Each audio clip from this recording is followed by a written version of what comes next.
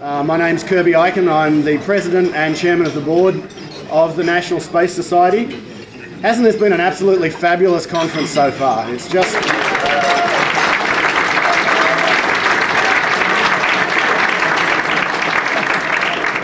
It's a great testament to the teams, the people, the organisations that are behind this. I'm not going to begin to name them all because you've heard about them before, but it is the beginning of the culmination of the conference. We still have one more day to go, but tonight is a very important evening with our awards banquet. It's our night for celebrating the contributions of individuals and organisations towards furthering the goals of a spacefaring nation and to promoting space development itself. And that concept of space development and space settlements is a very important thing at the heart of the interests of those of us gathered here today. In terms of our awards, we'll be presenting the Robert A. Heinlein Memorial Award, which is voted on by the members of NSS. As well, we'll have the Space Pioneer Award for Science and Engineering, the 2006 NSS Awards, National Awards for Excellence, and the Chris Pankratz Space Activist of the Year Award. We're also honoured to have with us tonight Dr. Jim Rice from Arizona State University, and of course our featured guest speaker, Peter Diamandis. I'm sure he needs little introduction, but he is internationally recognised as a high technology entrepreneur and one of the pioneers in developing and promoting commercial space. This is only a pre-dinner welcome. Please enjoy your dinner and dessert. We will be coming back probably at about 7:45 or thereabouts to start our speeches and our presentations. Please enjoy your meal, and I'll be back again in a little while. Thank you very much and welcome.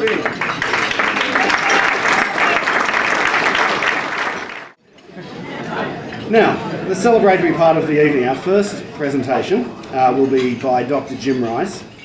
He's a member of the science team with the Mars rovers, and he's from Arizona State University, as I mentioned at the outset. And a term that we heard mentioned last night, he is an astrogeologist. So on that note, may I invite Dr. Jim Rice to give us a brief presentation.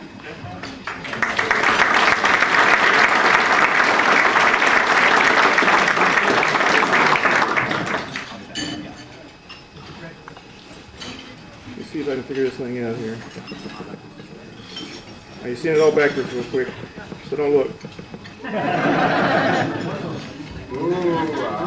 Okay. All right, before I get started, I just want to say it's a pleasure being here tonight. I want to thank George for inviting me to come give you a little briefing about our little rovers. They're still strong and going on Mars.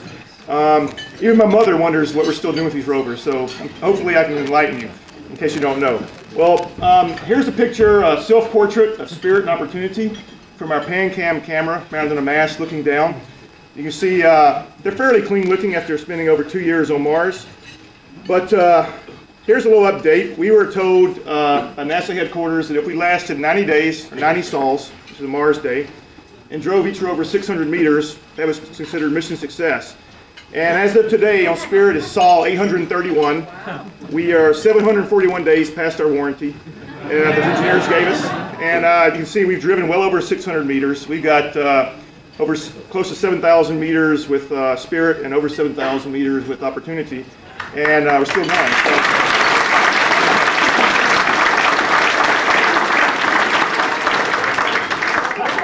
Most of you probably have heard more about Opportunity. That's kind of been the star of the rovers. It found evidence that we have lake beds on Mars, something that us scientists speculated on for decades. We finally found hard geologic proof of this in the rocks.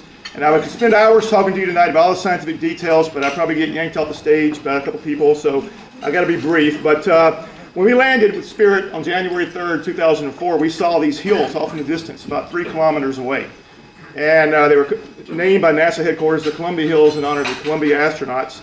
And we all as geologists dreamed of going there, but none of us in our right mind thought we'd ever get there. And you can see for scale, this is the height of the Statue of Liberty roughly, and we have classed Husband Hill, the highest hill. We've climbed Husband Hill now. We've gone down the south flanks and in this inner valley. So we made it to the hill and found a lot of interesting things, and I'll try to give you a briefing on some of that quickly here. We found a lot of salt in the soil. These are iron sulfate salts. This is indicative of some water activity in the past.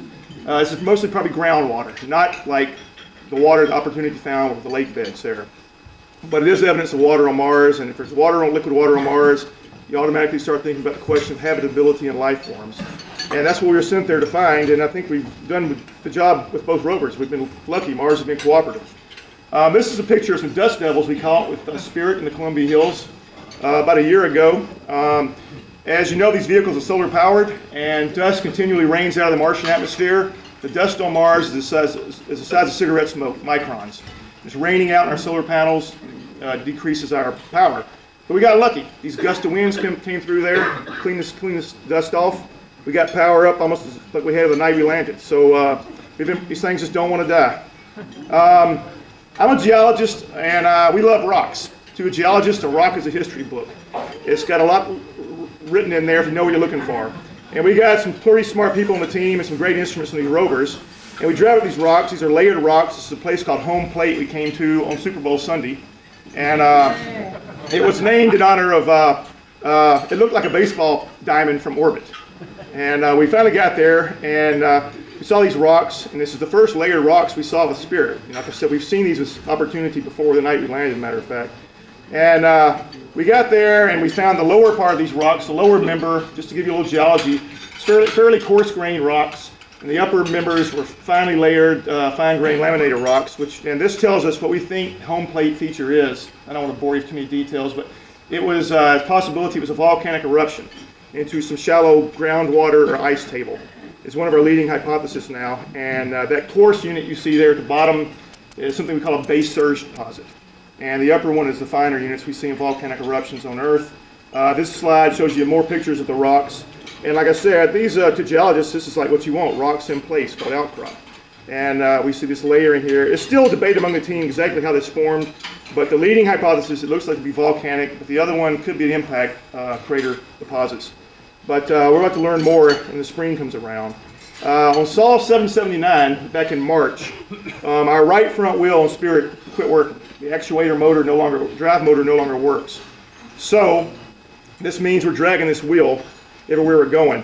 You can see the drag we're doing there, and it's going to slow us down. But these things have 6 wheels, and we can operate on 5, so we're still doing fine. Right now, it's fall on Mars. Seasons are twice as long on Mars as they are on Earth. These are solar-powered vehicles, so we've got to get to a north-facing slope with Spirit, since we're 15 degrees south of the equator, and that's where we're heading when this picture was taken. We've down to about driving only 1 hour a day.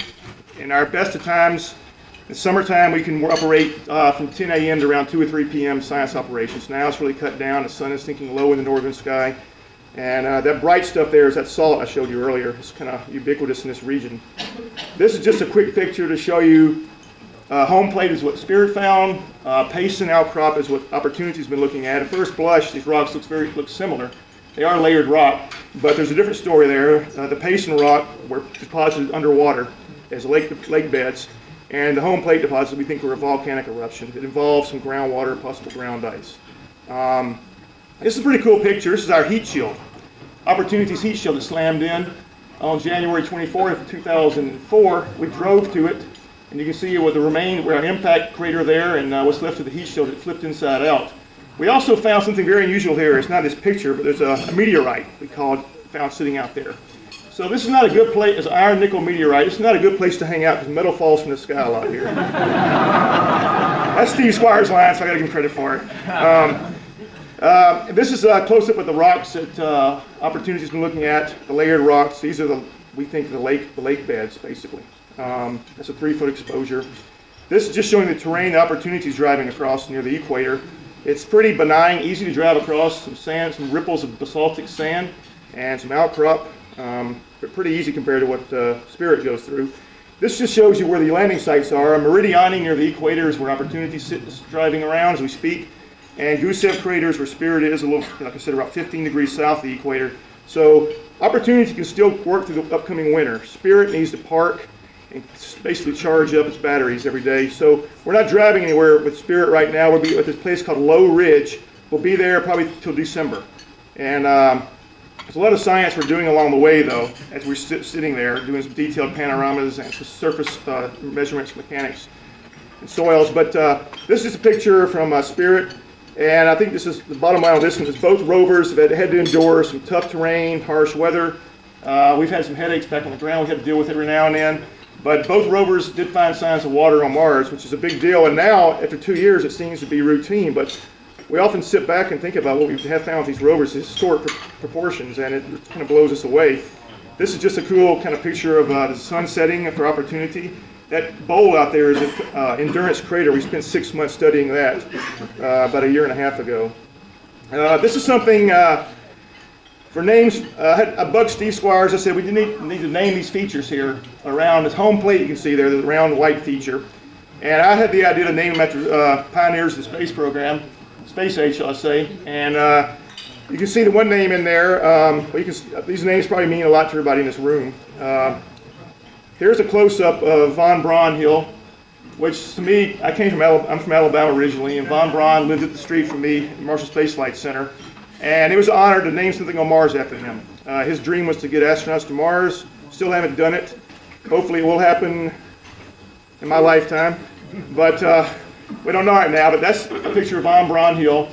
And yeah, I think the last picture I have here is these two gentlemen, I think, would be pretty proud of these hunks of metal driving around on Mars. But they'd be wondering when we send the people. And hopefully, like I said, we're going to get our act together and go back to the moon and get on to it. But I'll stop there, because I'm probably going to get yanked off. But I'll be around. If you have questions, you can come bug me later, afterwards. Thanks a lot.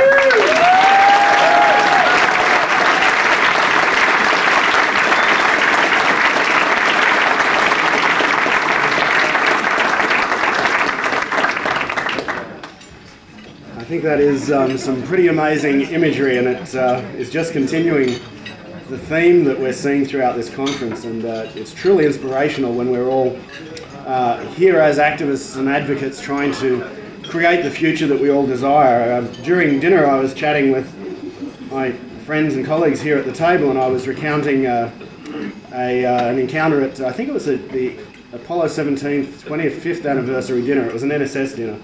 And Gene Cernan got up and made the comment that the first person to walk on Mars was in the school system somewhere on the planet at the time. And I found that an extremely powerful image. As advocates, it meant that any one of us could be the person that inspires the first person to walk on Mars. And when you see magnificent images like that, it certainly provides extra inspiration to make it happen sooner rather than later. We'll now move on to our featured speaker for the evening. He has already featured a number of times during the course of the program, and in many respects he needs no introduction. Our guest speaker is, of course, Peter Diamandis. I'm sure all of you know Peter is the chairman and CEO of the X Prize Foundation, and in fact, if you don't know, it's probably time you left the room. Which of course awarded Burt Rutan and the Spaceship One team the $10 million prize for the first private spaceflight. Something which, by the way, if you can't tell, I'm from Australia, and it was something that captured the attention, media attention, on all the television stations, the main newspapers, not just in Australia, but all around the world. But Peter's accomplishments are much more than just the X Prize. I've certainly had the pleasure of dealing with him in various capacities over a number of years.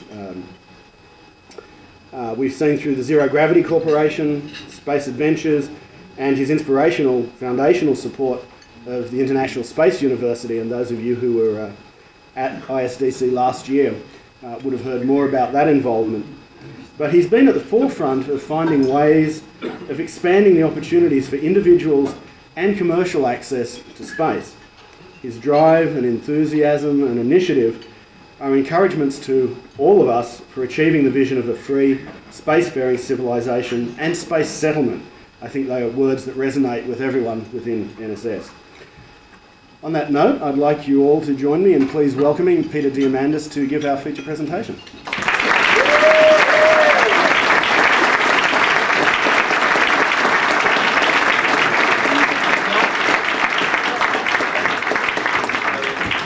Wonderful.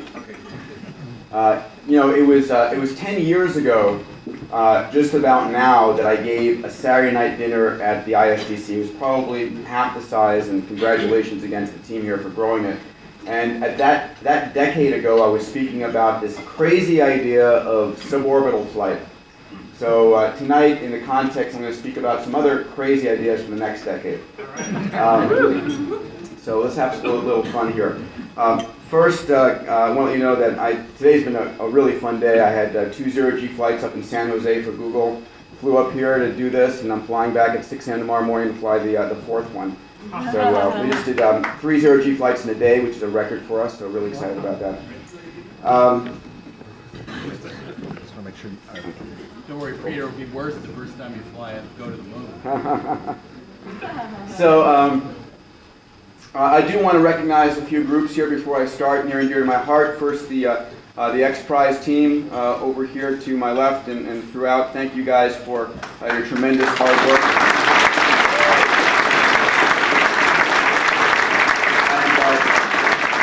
Could I ask those who are SEDS members in the audience to please stand? My first organization, come stand up if you're a SEDS member. And of course, the space mafia, the ISU clan, if you would please stand up.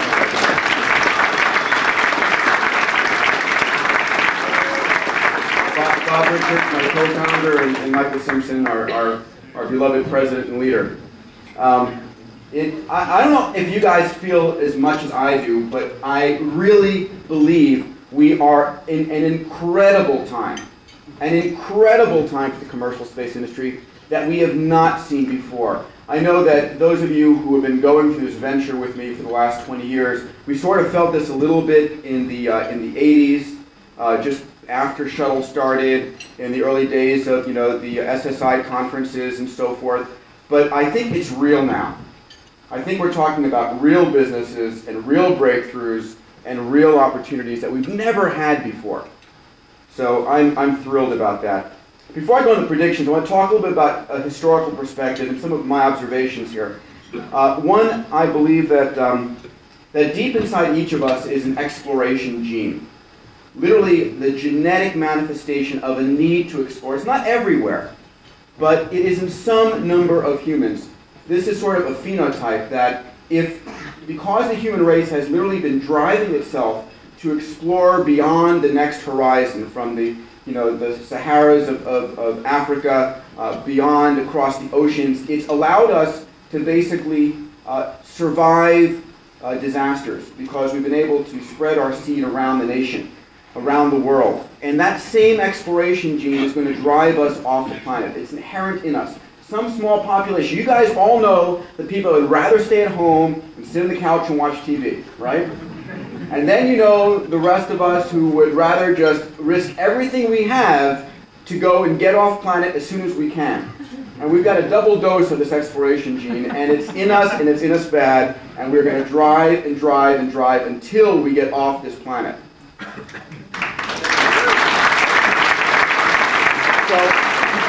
So civilizations grow and they mature, and they get bureaucratic. And it happened in the United Kingdom, and then America came along, and now it's happening in America, and a new civilization needs to come along very shortly. And we're driven to go off planet. And we go off in search of certain things. And historically, if you want to know about the future, look historically. Because the same genetics, we genetically are identical to humans 10,000 years ago and 100,000 years ago. We rest basically on our laurels and our technology, the knowledge that we've learned. So look back at what has driven humanity time and time again. It's really the drive for continued freedom.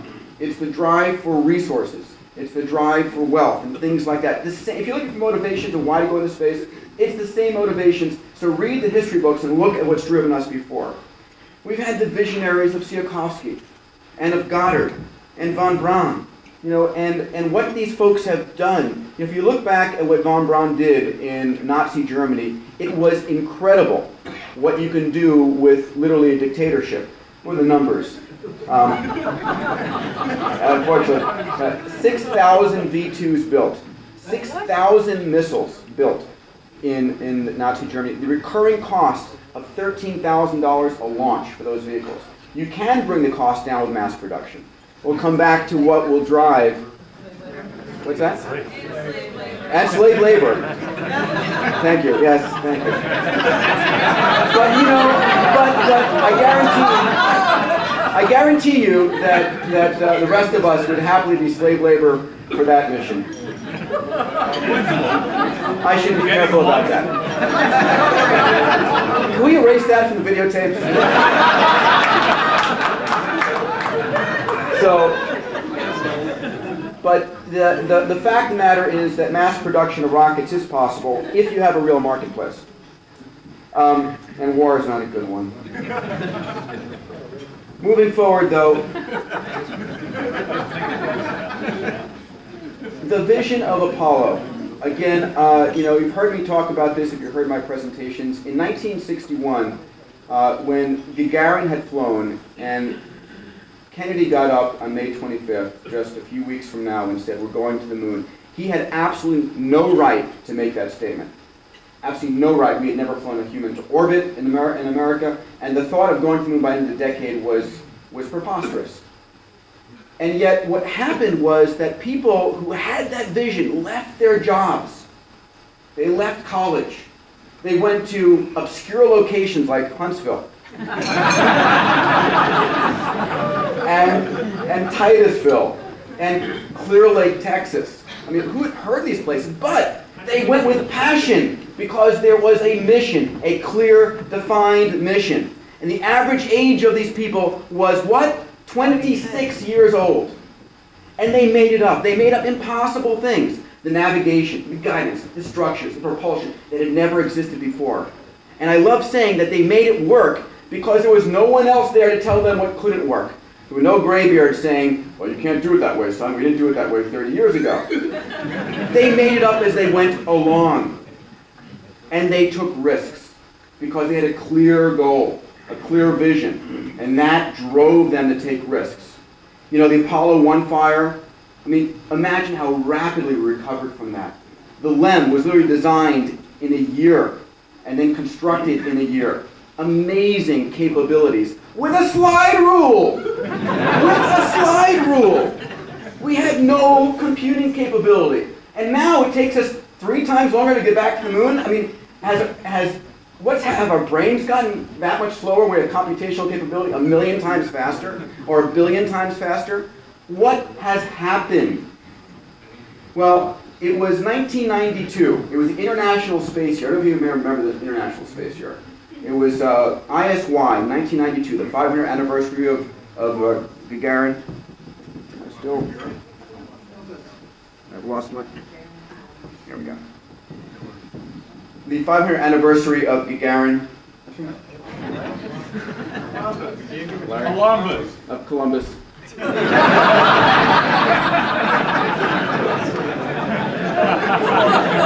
I'm really a student of history. You guys don't know Columbus's middle name was Yuri. All right, now I can pay attention. The 5th anniversary of Columbus, and we committed ourselves in 1992 to actually complete the International Space Station and commit going back to the Moon and Mars. I don't know if you remember, we actually did it back in '92. They just kept it a secret. And at the end of '92, I said to myself, what has gone wrong here? Why didn't it work?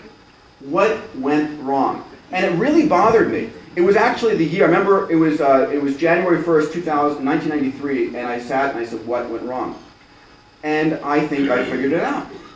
And it's when I gave up on the government getting us anyplace.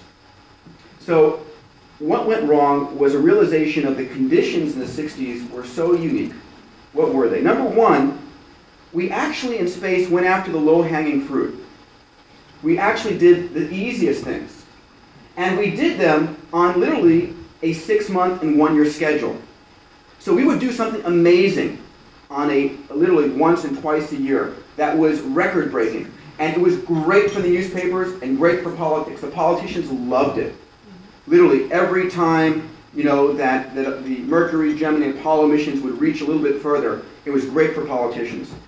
Number two, we had a much more risk-tolerant attitude. We were willing to take risks because we were racing to the moon against the evil Soviet Union. Number three, it was a clear and very focused goal. Back then, no one knew what we couldn't do. Again, the attitude of those 26-year-olds. There were no entrenched bureaucracies. There was no one there sort of protecting their turf and saying, well, can't go manned, or we can't go planetary, or whatever it was. We had a clear goal. And then reality was we were living in a time with a much simpler political system. It was oligarchy. We had a number of people at the top who controlled how we spent our money. And when Kennedy died in an assassination, that instance of martyrdom drove us to the moon. That political time will not exist again. And our ability to literally mount programs that are decades long over multiple Congresses and multiple presidents is a really tough thing to do. And I'm just telling you this because I want to paint what I believe is the true picture. You know, there are three things that will drive us forward, and the same things that have driven us forward over the history.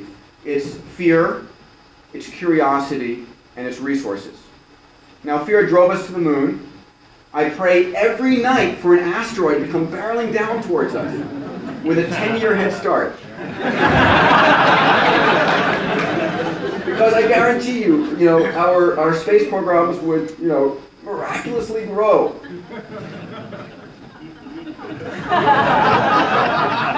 I'll stop it, Peter. Don't worry. Okay, I know you will. Rusty, we have faith that you will get us there. That's fear. There's curiosity, but I want to let you, curiosity is, if you want to actually measure curiosity, curiosity is NASA's science budget. I'm serious. That's what drives NASA's science budget. So you want to measure the shrinking science budget against, that's how much it drives us. Unfortunately, I think it should be the largest budget we have driving us forward. The third is the strongest, and that's resources. Going out, and I think as this last decade has been focused on opening up personal spaceflight, the next decade will be sowing the seeds for opening up the resources. Because ultimately, that's what will benefit humanity. We don't have enough iron and nickel and elements on this planet to allow the growth of India and China and the developing worlds that we have here in the US. We don't have it. As long as we look at the Earth as a closed ecosphere, wait till you see Al Gore's movie coming out in about a month. We are in serious trouble here, folks. It's not global warming. That's a fuzzy little term.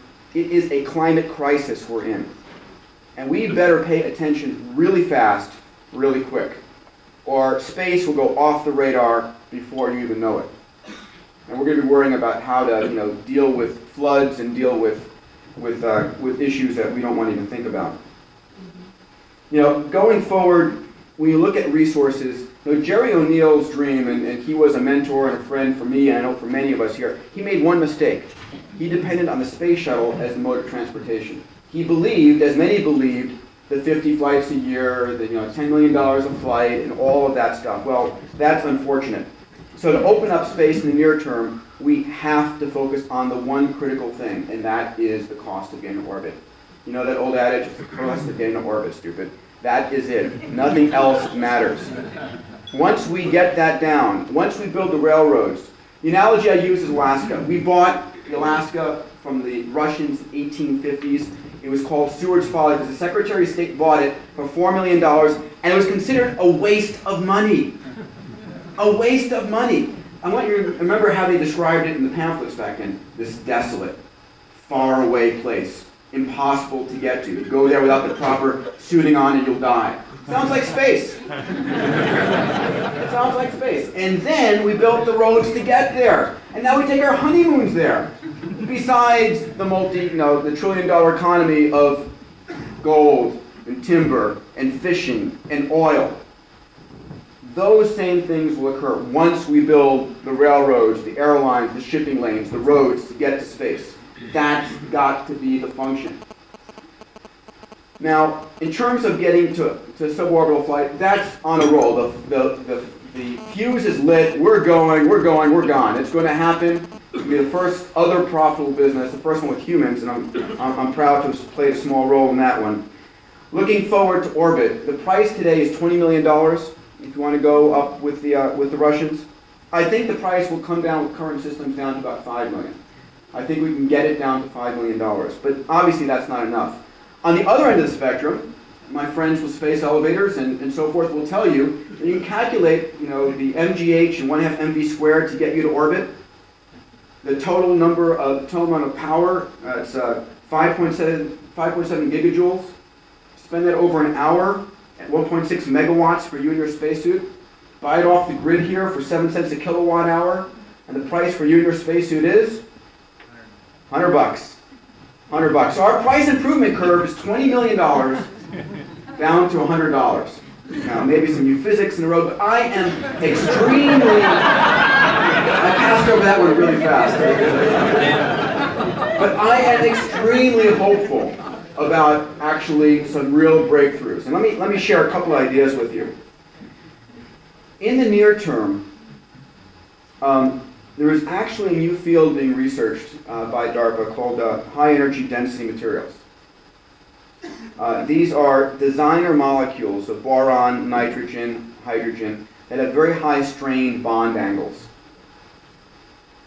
These materials have, first of all, high ISPs on the order of 550 to 600 seconds. But more importantly, they have very high densities, much higher than LOX and hydrogen.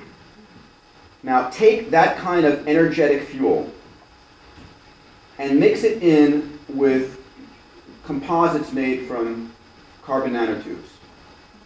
And we do have single-stage orbit capability. And so for the first time ever, I can see a road for some near-term breakthroughs that are not new physics, they're material science. And that's an area that I've been thinking about. Maybe there's a good X Prize to have in that arena. So get ready for that, and maybe an orbital ticket will come down to a few $100,000. Let's talk about the moon. Once we have that capability of getting to orbit, even at the $5 million mark, there are going to be some groups of, I'll say us, because I'll be one of them if you're not out there competing with me, to stockpile fuel on orbit. And they make the first beeline to the moon. We're going to have some very interesting political games when people actually plant private flags on the moon. Or start sending private rovers to land there. Because we can put a rover on the moon privately for $20 to $50 million. And I do believe that will happen in the next 5 years. I think we'll have a number of private companies landing private rovers on the moon and starting to talk about, well, this is an exclusionary zone, guys. I own this piece of land. And then it's going to get a lot of fun. Asteroids, the same thing. The delta V to get into an asteroid is a lot simpler than getting and landing on the moon. And these $20 trillion checks floating around out there. Those not coming too close will be driven by entrepreneurs. So there's a lot of great resources to be had. And I'm looking at many of my friends out there who have been talking about this with us for a long time. But I asked myself a while ago, how would I get to Mars if I wanted to go to Mars? Because I don't believe that the ability for the US government to actually spend the money to get humans there. I'd love to believe it's true, but I don't think politically it will ever survive. Maybe getting back to the moon, but to get humans to Mars, I think there's a mechanism to get people there privately a lot faster than getting folks there on the government dole. So here it is. This is Peter's mechanism to get to the moon privately. You ready? Yeah. Okay. I'm serious about this. It's called the Mars Citizenship Program. All right? I believe it's possible, and I do, first of all, want to say that the only way to go to Mars is one way. One way. One way. You're going there, you're committed, you're not coming back. Let me take a poll here. How many folks, if you had a 50-50 shot colonization mission to the Mars, would go? Raise your hand, please.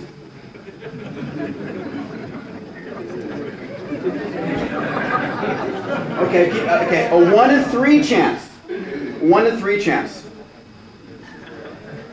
I didn't see any hands changing here. A lot of friends of mine back there, where isn't their hands? I do believe that that is the way to go. And there's no government on the world will send a person on a one-way mission They will never take the risk. This is a private mission only. One way. Price tag for that, about $5 billion for a reasonable system. So let's talk about how you might get there. First of all, imagine, if you would, a Mars citizenship program. It looks something like this. It starts with a very wealthy individual willing to put his or her name on the line, or a hyper-credible movie star, or someone of global notoriety. This program has to be born above the line of super credibility. There's a line of credibility I call where if you announce something below this line of credibility, it's dead. No one will ever believe it. Above the line of credibility, it has a chance of succeeding or failure. There's a line of super credibility. If you announce it the right way above the line of super credibility, it will succeed. When we announced the X Prize, I had the NASA administrator there, head of the FAA, 20 astronauts, Burt Rutan, Eric Lindbergh. People never ask me, do you have the money? Are there any teams out there? They believed that mission, and we made it real. So this has to be born above that line of super credibility with the right person. The Mars Citizenship Program is 100,100 people. 100,000 people, 90,000 people spending $10,000. Okay, that's $900 million. They're putting forward, they're buying that program. 10,000 people spending $100,000, that's $1 billion.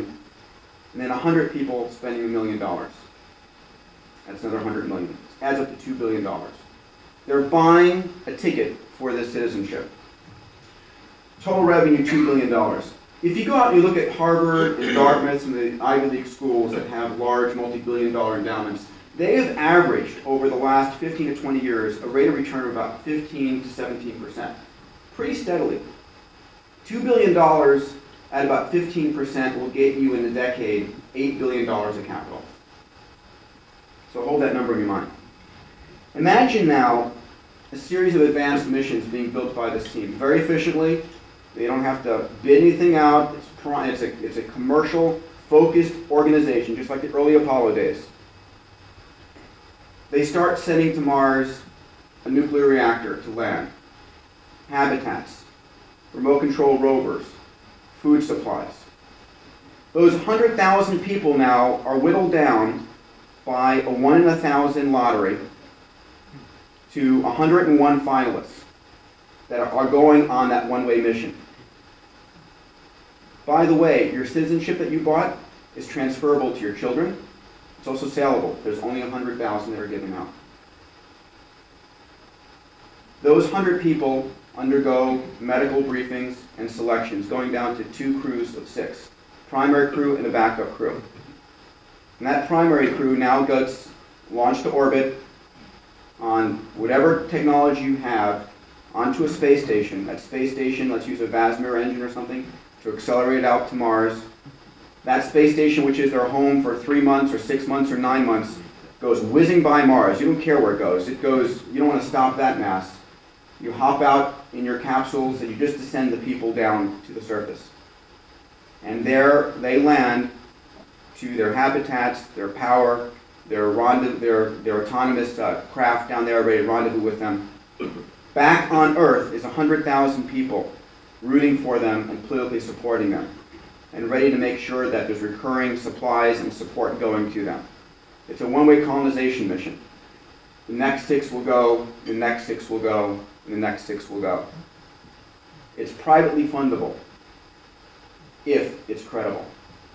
So I want to leave you with those thoughts. The next decade is about resources. Getting to Mars is a private mission, not a government mission. Just my thoughts to share with you tonight. Thank you very much.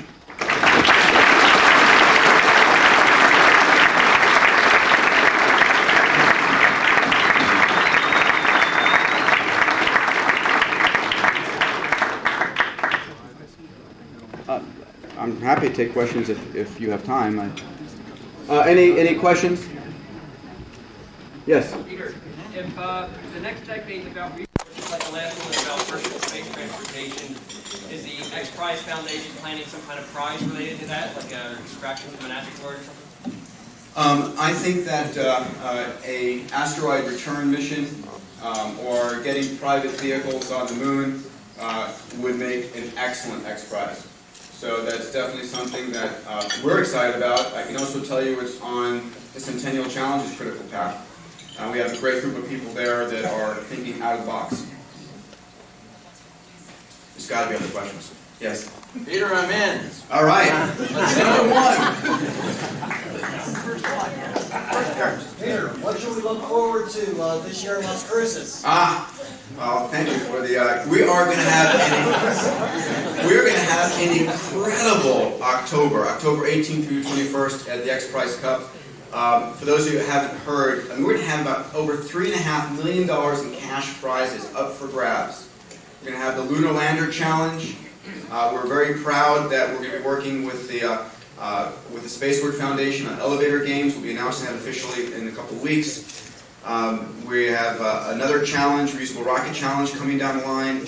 We're going to see something like 25 to 30 rocket flights, or maybe more, in the course of 2 days.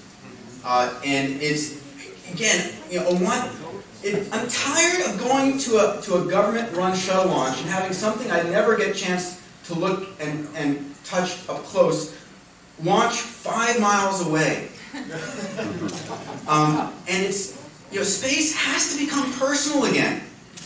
It has to become something that we can own and relate to and be part of and can inspire us and make it personal. And that's the goal we're trying to do in Las Cruces, is make space personal, make it exciting and fun, something that is something that we can each feel we can do, and not something that someone else does for us. Peter, I think you succeeded it. I was there last year. It was fantastic. So thank you.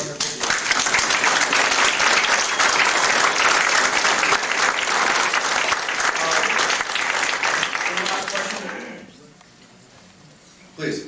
When you were talking about the Mars mission before, it sounded like you had some kind of very specific ideas in mind about super credibility and a high net worth individual or somebody with global notoriety. Well, me. It sounds like you have some maybe people in mind or anything. Do you have feelers out to different people and stuff to talk about? Well, this is the first time I'm speaking about this idea publicly, and I do think it's an idea that needs to, if it were to materialize, has to be done very, very carefully and done in that fashion. One of the things that makes me absolutely convinced, beyond a shadow of a doubt, that this time we are literally at the critical escape velocity for commercial space, is that the wealth required to make any of these things happen is within the hands of individual decision makers. It doesn't take a board of directors. It doesn't take a government agency. It takes a person saying, yeah, sure, I'll do it. And that one inspired person. I mean, what do you do with billions and billions of dollars if you have a chance of literally changing the world? Now, Elon Musk has a great phrase he calls backing up the biosphere. At the end of the day, we are obligated, it is a moral obligation of our human race at this time to back up the biosphere. It is a moral obligation. All it takes, and Rusty and his crew are right, it takes just one other 9/11 experience of having some unbeknownst, unimaginable, unforeseen disaster occur, and we're plummeting back 100 years, if not more. So backing up the biosphere is a critical part. Thank you guys very much. It is my pleasure to be back here again, and thank you, George.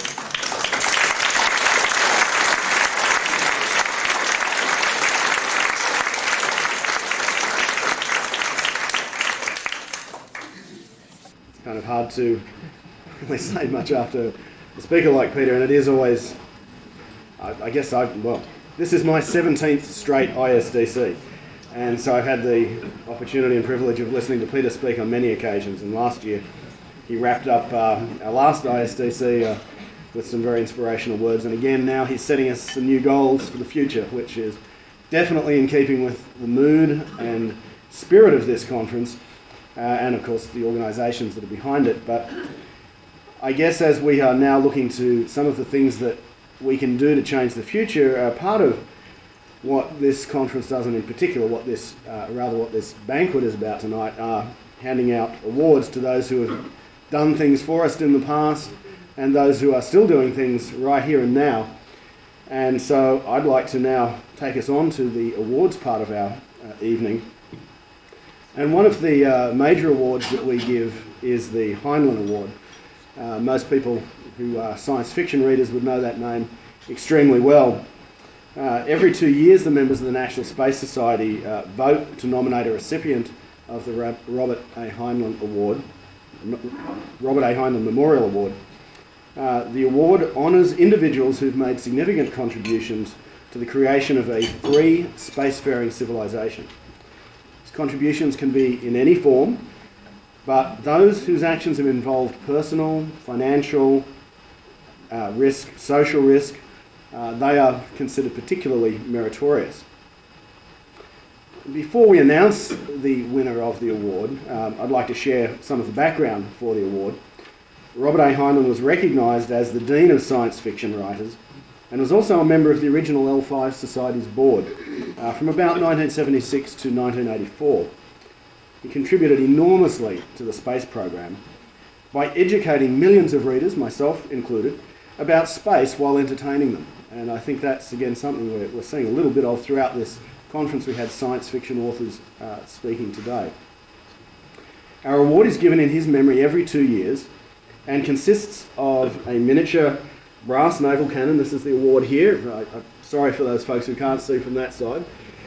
It's mounted on a solid mahogany base and consists of a miniature with a brass plaque and an inlay of Indian black granite. The barrel is inscribed with one of Robert Heinlein's favourite acronyms, TANSTAFL. There ain't no such thing as a free lunch. The cannon is a symbol found in one of Heinlein's masterpieces, The Moon is a Harsh Mistress, and represents both the Lunar Republic and also defiance of conventional wisdom when necessary. This year, members of the Society, and bear in mind this is voted for by the members, have voted for an individual who's well known worldwide. Brigadier General Charles E. Chuck Yeager has accomplished many firsts in his long career and is an inspiration to many young people who enter the field of aviation. We have a short 5-minute video of General Yeager's career and a brief video acceptance speech from General Yeager. So we'll just play that now. Charles E. Chuck Yeager has been called a lot of things in his 80 years, but none more fitting than a true American hero. 18-year-old Chuck Yeager enlisted in the Army Air Corps in September 1941. As Yeager's squadron mate and lifelong friend, Colonel C.E. Bud Anderson recalled, Chuck became the yardstick by which we could measure the rest. Chuck could fly. Right from the start, he was pretty impressive. Yeager got his first taste of combat in February 1944. Blessed with exceptional 20/10 vision, Yeager had eyes that could see forever.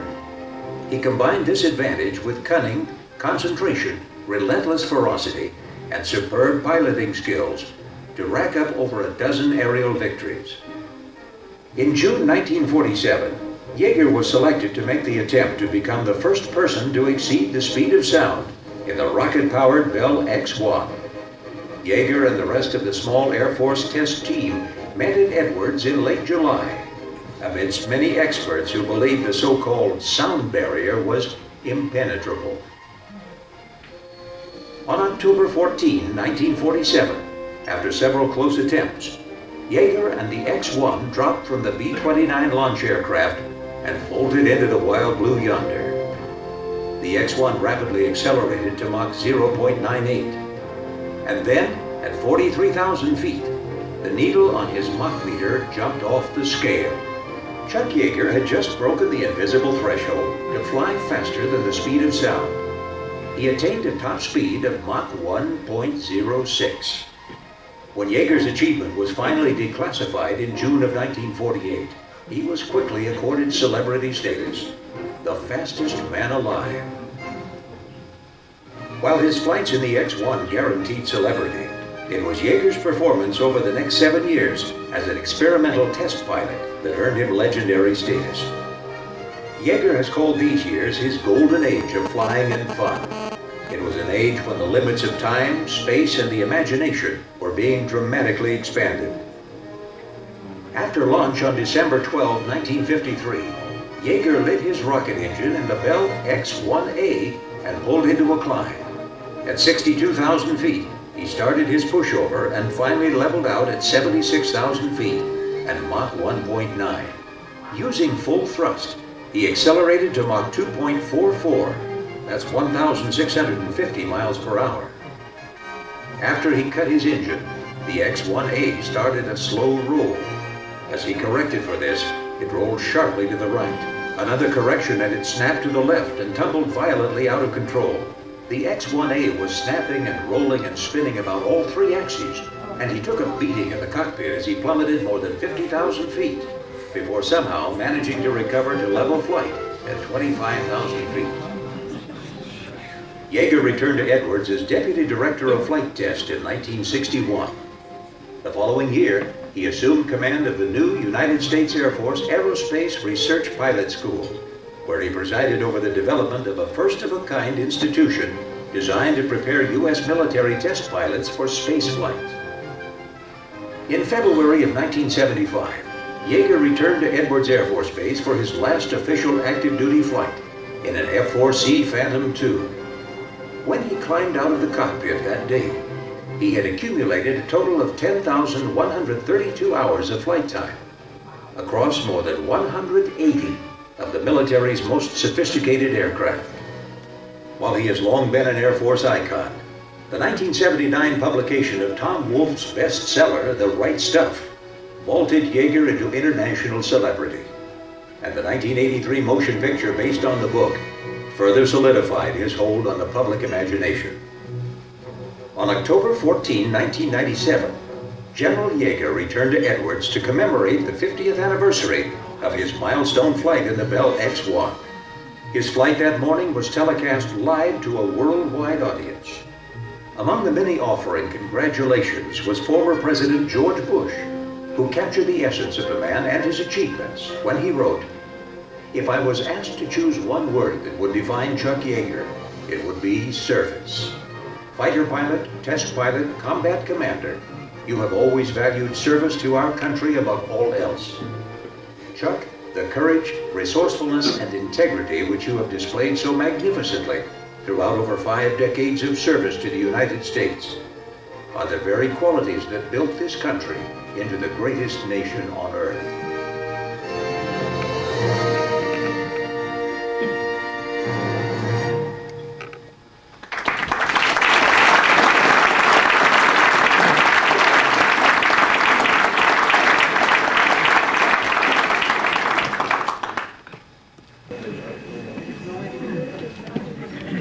Oh, this is cheesy, isn't it? Hold it right next to the speaker.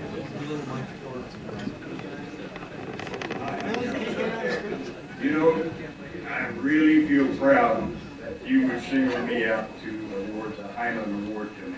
That means a lot to us military guys who, sacrifice a lot and don't receive a lot in return. But basically, I'm sorry I won't be with you tonight, but I appreciate you doing one thing, and that's letting Colonel Russ Slade accept the award for me. And Russ, I appreciate you taking time out of your hard life to come down and accept the award for me. I've known Russ. He was a colonel in the Air Force.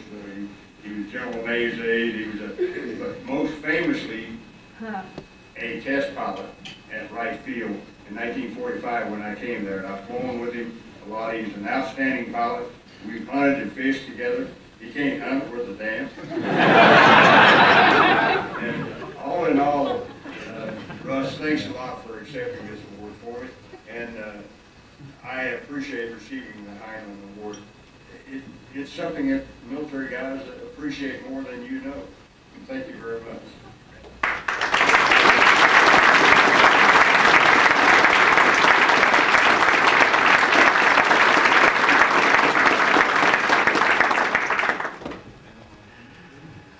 Well, as you've already heard, accepting the Heinlein Award on General Yeager's behalf is Colonel Russell Slade.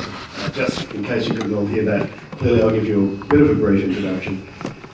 Colonel Schleen had 20 years with the Air Force. He flew and tested virtually every bomber from the B-17 Flying Fortress to the B-52.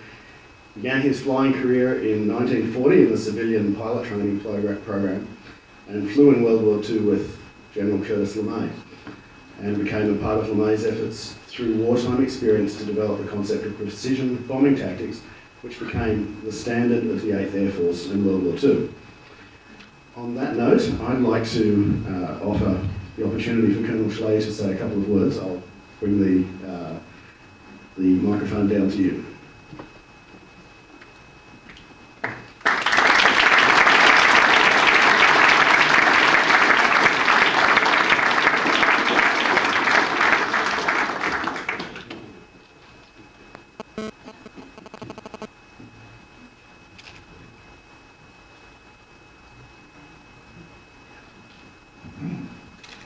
Boy, that's a tough act to follow. I like to apologize for what I can do. Sorry about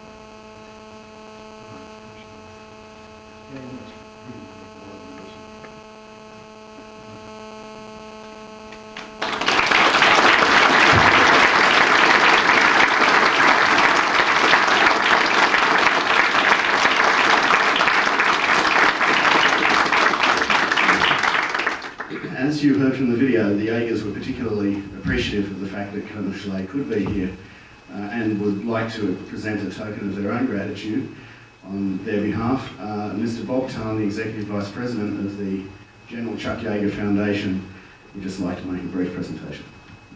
And I'll keep it brief for you, Russ. I have a special gift for Russ Schleen from the Yeagers to thank him for being here today to accept this most prestigious award on behalf of General Yeager, who couldn't attend. Russ, the Yeagers want you to have this special pendant, a commemorative pendant of the Aviation Hall of Fame induction of General Yeager. It's one of a kind, and they'd like you to have this.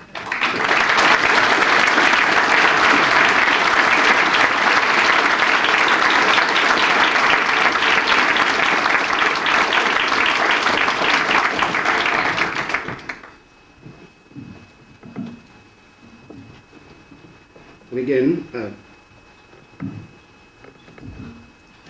for those of you who have the chance to view this, this is the Robert A. Heinlein Memorial Award down here. It's a little large to lift up, otherwise I would do that.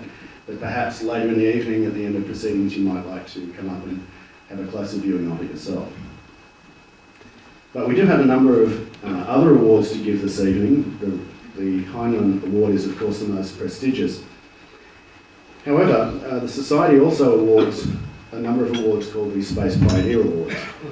The Space Pioneer Awards recognise those individuals and teams whose accomplishments have helped to open the space frontier. The awards are divided into a number of categories, such as media, space business, legislator, science, educator, engineer, and space activist of the year. The intent is to recognise those who have made significant contributions in different fields of endeavour to the cause of developing a spacefaring civilization which will establish communities beyond the Earth, which is, of course, the National Space Society's vision.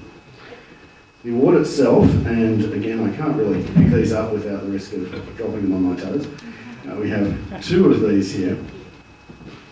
The award itself is a rendering of the moon in pewter, created by the noted artist Don Davis and produced by the Baker Art Foundry in Placerville, California. Now, the moon may not at first seem to be an appropriate choice to represent the spirit of a space pioneer.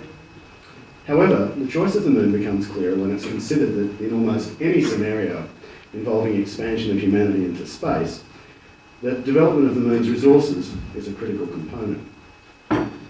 The award is given to recognise the pioneering spirit of those who strive to make space a place where people have the opportunity to go and make a life for themselves.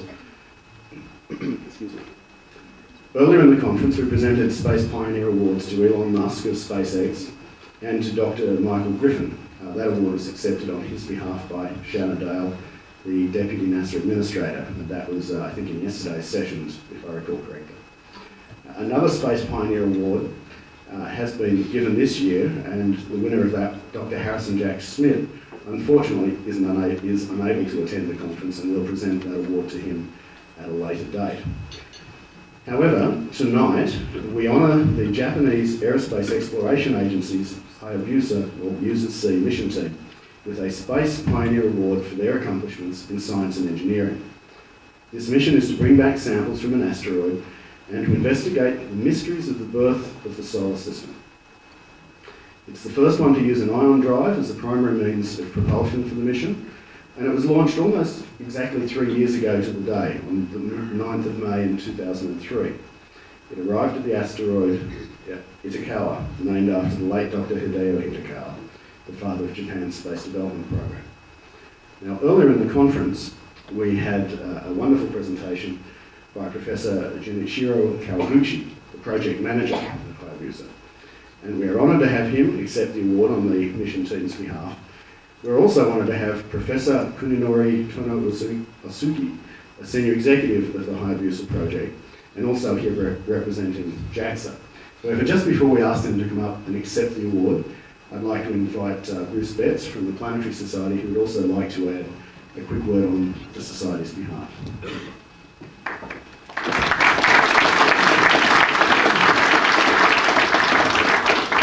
Thank you. I just am here representing the Planetary Society and all our members to add our congratulations to the Hayabusha team. This has been an incredible mission and one that our members have been incredibly enthusiastic about, fascinated by. I also am here representing Bruce Murray, one of our co-founders, who is unable to be here this evening, but I know has visited and worked with various of you individually, and he wanted to pass along his congratulations. So, congratulations on such an incredible mission. Thank you.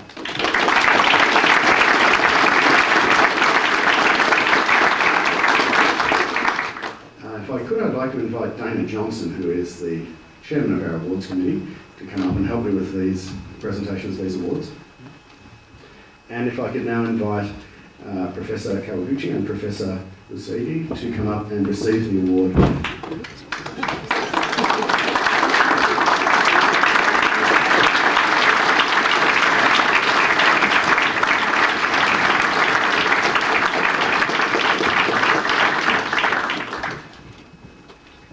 Gentlemen, I don't think we'll pass you these for fear of dropping them, but we'll pass them to you as we move forward. If I can invite you to say a couple of brief words for us. Well, thank you very much. It's our great honor to receive this the awards and prominent award. We think that this honor that should be shared with not only by us but also with the who are doing the same business, the deep space and exploration in the United States and also in the world. And we think that we should keep going to this business, the deep space exploration. And we think that the United States has a very good culture of acknowledging and admiring the achievements in order to extract and encourage the new advances. We are deeply impressed in those. And thank you very much. Once again, thank you very much.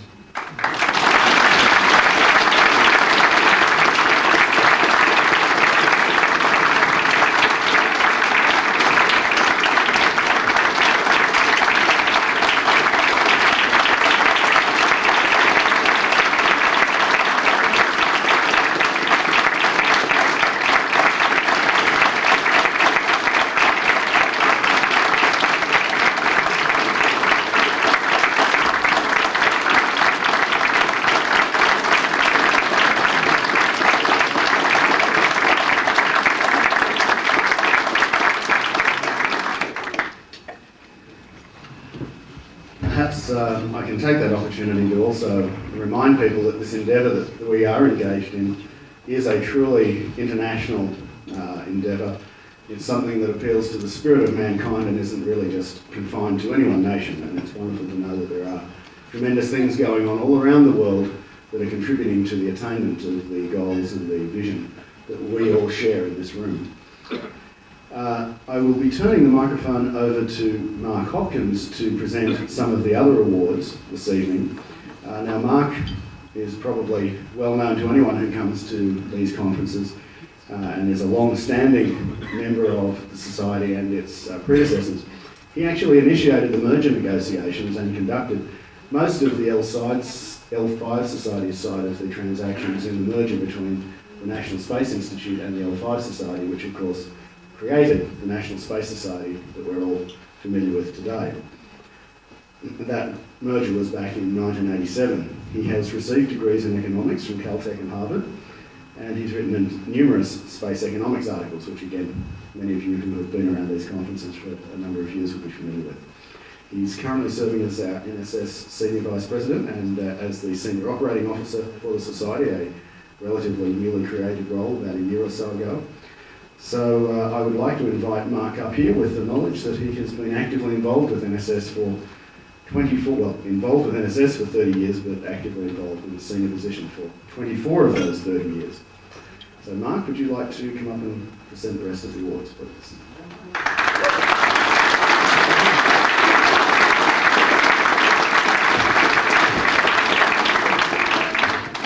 Thank you, Kirby.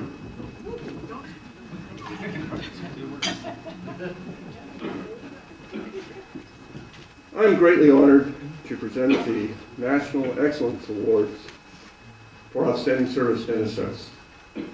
Activists are the foundation of NSS. They're our lifeblood. Without the activists, NSS wouldn't exist, and we wouldn't be able to contribute to our long-range goal of space settlements. Last year, we took as a task to greatly increase the strength of our activist structure. We began that at the 2005 ISDC. And that worked remarkably well. So we decided to push it to a new level, starting with this ISDC. So if there's anybody out there, and I suspect there are, that would like to get involved with the National Space Society as a volunteer, there are in the registration package a form that you can fill out and send in, and I assure you that we will use it. The type of activists that are in particular demand right now are authors for our online publication. We're also looking for help with content of our website. And most important of all, we're looking for people with expertise in leading other volunteers. The awards committee selected the recipients, and the basic idea behind the awards committee is that they are ineligible to receive any of these awards. And this year's awards committee consisted of myself, Larry Ahern, Greg Allison, Dana Johnson, Margaret Jordan, and John Strickland. There are two basic criteria for receiving these awards. One is service to NSS, particularly in the last year. And secondly, there's resistance to giving an award more than every year. So if you get one last year, it's a lot harder to get one this year. Not impossible, but a lot harder. The first award will go to a lawyer with his own firm, a longtime friend of myself, although in the past we haven't always agreed.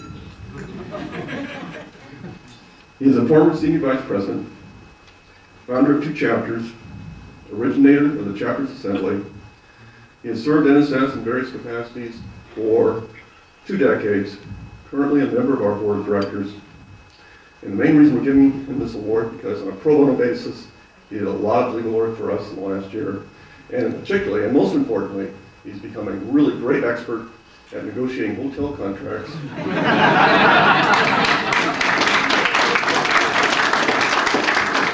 And it's a significant reason why we're going to walk away from this conference with quite a bit of money.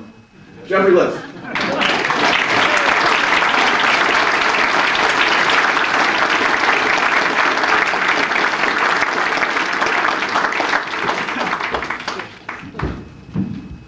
Thank you.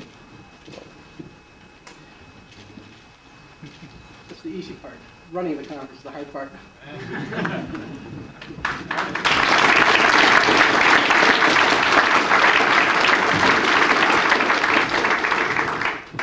The next award recipient got an award last year. And after considerable resistance, we decided to give him an award again. He is chair of the Internet Services Committee. I guess he figured out who he was. And is intimately involved at the moment in another major upgrade in our website. We had a tremendous improvement in our website in the last 18 months, but we're going to take it to a new level again. He's a Boeing Space Systems engineer, a graduate of MIT, the only non-officer on our operations committee, and he's getting this because he's an extremely hard worker and very confident. And to give an example, a couple months ago, he took a whole week off without pay, went to NSS office in DC to work on a number of important problems. This is the sort of thing he does all the time. And of course, I'm talking about Ronnie Lajoie.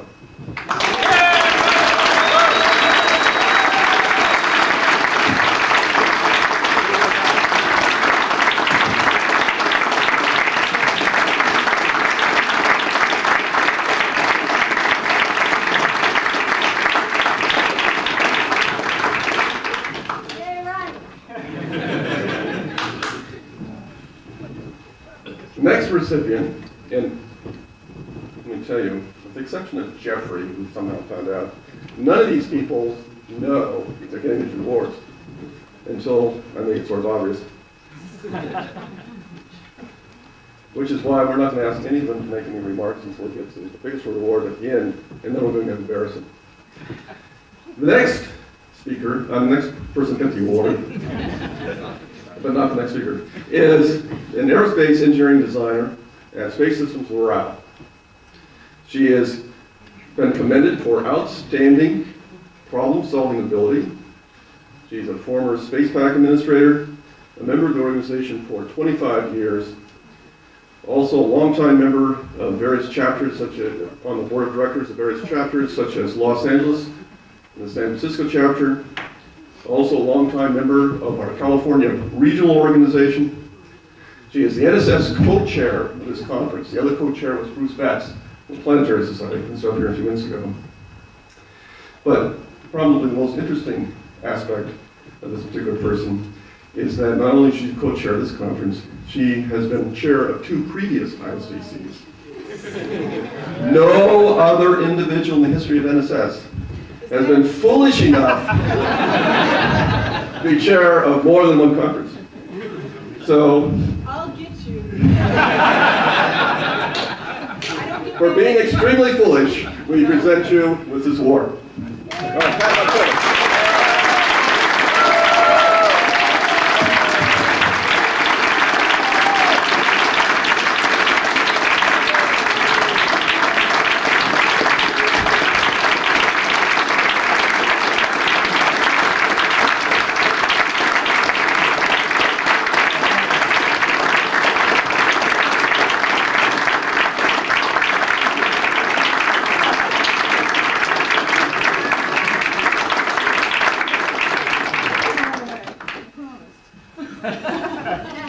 Thank you.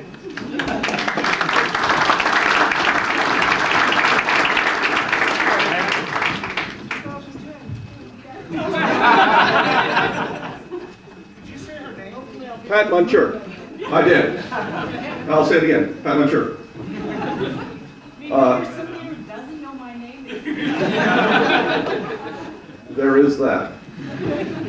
The next award recipient is a systems aerospace engineer. He's getting this award. This guy's amazing. Let me tell you what he's been doing. He's got a full-time job. You know, an engineering job is not easy. He is also working on a master's degree, and he's just a couple months away from getting it. He's secretary of the society, which really is a big deal. I was once secretary of the society. Believe me, it's a very big deal. He is also the editor of Downlink. Now, let's set that up. The first full-time job, master's degree, secretary, editor of Downlink. And on top of that, he just foolishly agreed, I think about a month ago, to be chair of the 208 conference. And it is, oh, one other thing. He's running for re-election in the NSS Board of Directors election at this minute. That's a hint. I'm talking about Josh Powers.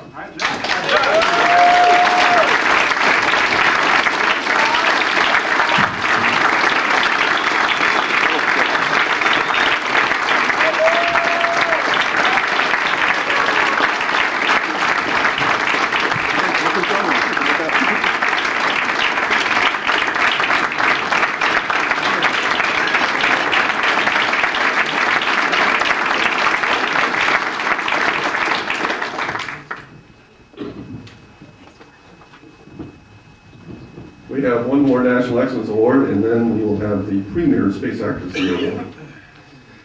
This next recipient is chair of the NSS Education Committee. She is a high school physics teacher who has come all the way from Australia to this conference. She has an NSS chapter at her school, and she just won the Churchill Fellowship, which is a big deal in Australia. It's one of those things where if you can come up with an idea which they think is a sufficient service to Australia, they will give you a substantial grant.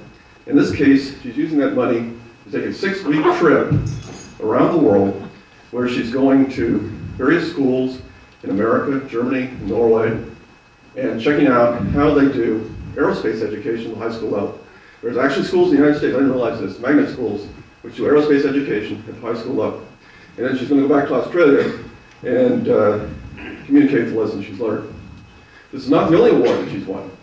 In 2004, she won the Caltex and Rotary Award for Innovation in Teaching. And, well, again, with a substantial grant. Well, I talked to her husband to see if there's some interesting stories about her.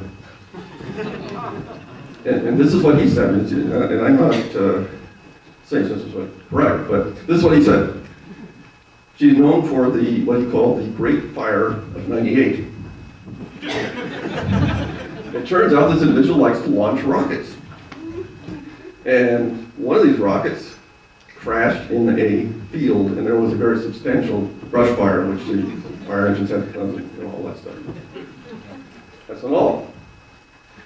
One of her friends made a smoke bomb. Okay, this individual said, oh, that's cool. Why don't you make a really big smoke bomb? So her friend went out and made a smoke bomb, which is roughly 10 times bigger than the first one. And then, for reasons which are a bit obscure, somehow the smoke bomb went off in the classroom and created a great deal of smoke in her school. Not just in that classroom, but a whole bunch of classrooms. Her husband says her name is now strongly associated with explosions. However, I think one of the most interesting things about her is whenever she wins an award, she uses part of the money to come to the United States and go to an ISDC.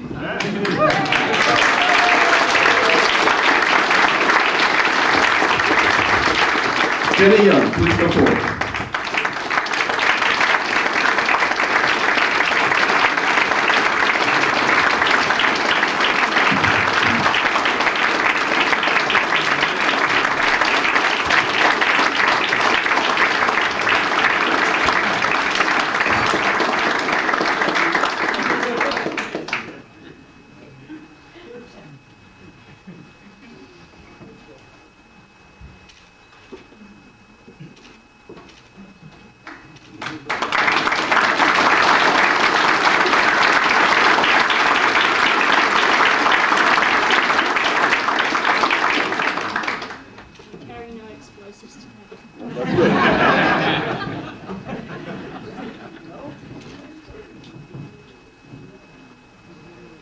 I'm very sure she told me she doesn't carry any explosives today. But Jenney, it would be nice if you won some more awards so you could come to some more ISDCs. Now I get to the Premier Activist Award that the National Space Society puts out. This is the Chris Pancratz Space Activist of the Year Award for 2006. It's named after Chris because he was CEO of the NSS during a rough period when we didn't have an executive director. And he worked full-time and then some in order to cover the duties of both the CEO and the executive director, and he did all this on a pro bono basis. We found out, we did this for about a year, we found out towards the end of the year, not because he told us, but because it became obvious, that he was dying of cancer. He truly believed in our cause of space settlements, to the point that he spent most of his last year on Earth helping society. If Chris could be here today and see this crowd and see this conference, and the spectacular job that the organizers of this conference have done, I'm sure they'd be a happy man.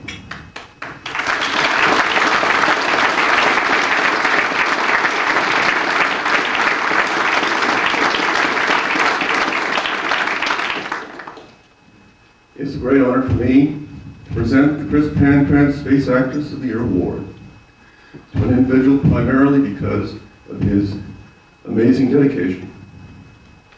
He is Vice President of Public Affairs. 18 months ago, he was an account executive at Hill & Knowlton, which is one of the major PR companies in the world. Now he is a public relations manager at the Grumman Fleet Science Center in San Diego. In between, he worked on a volunteer basis, at least 80 hours a week, for a whole year for NSS. And his major reason why NSS's media presence has exploded in the last year. Some of the articles that he placed were in places such as Space News, The Economist, Wire Magazine, and NBC Nightly News. He's also running for election. Let me read you something from his campaign statement. I've dedicated my life to generating widespread support for Space Summit. I can think of no better individual to receive this award, no better individual because of what he's done in the spirit of Chris Pancratz than Jeremy Pyle.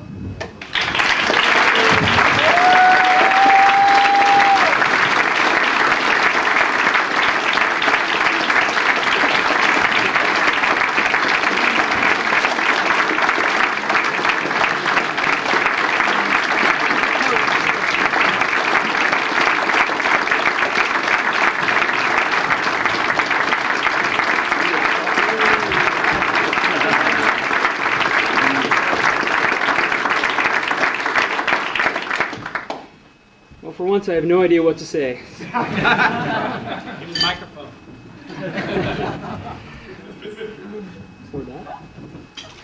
Thank you very much for this. I honestly don't know what to say right now. But like Mark said, life is much happier when you're dedicating your life to something that is in line with your passion, and when you feel like you're making a little bit of a difference toward something that will, well, leave the world a better place than when you found it. So thank you very much. And,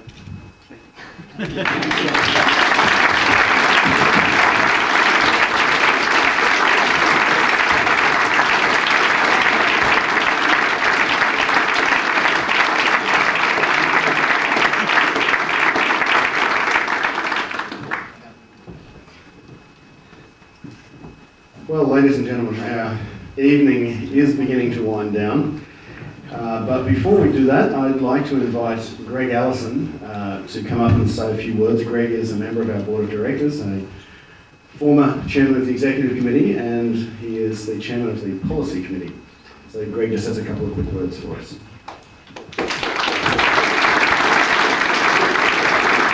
Thank you very much, Kirby. I tend to overpower these speakers if I'm not careful with the microphones. The policy committee is all about helping us realize our dreams of settling space. And I know every one of you are for that. There's a little piece of paper in everyone's registration package, and it's about registration for an upcoming event. June the 4th through the 7th, we're going to Washington, D.C. We're going to put feet on the hill. We're going to run down the halls, lobby Congress, and push for the future of settlements in space. I implore every one of you and ask you to sign up and come to Washington, D.C. next month. Do it. See y'all there.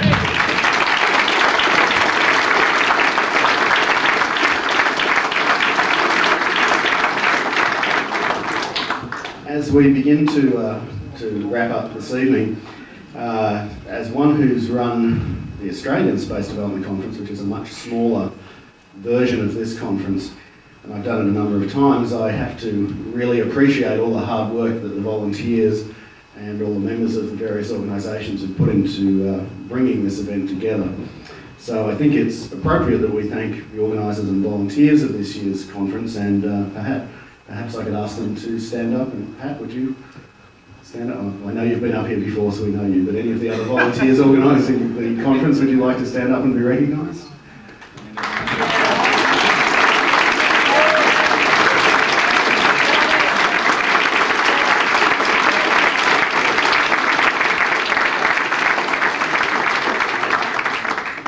Pat, did you have any words that you'd like to add, or? I'm glad it's over. Yes, that says it all from us, ISDC organisers. I'd certainly like to thank all the members of the awards committee. They've been mentioned before, but again, Dana Johnson, Margaret Jordan, Mark Hopkins, Larry A. Hearn, Greg Allison, Fred Ordway, George Whitesides, and especially John Strickland here at the front table for helping with the presentation of the Robert A. Heinlein Award. And the folks at the Baker Art Foundry in Placerville, California, who made the Space Pioneer Awards.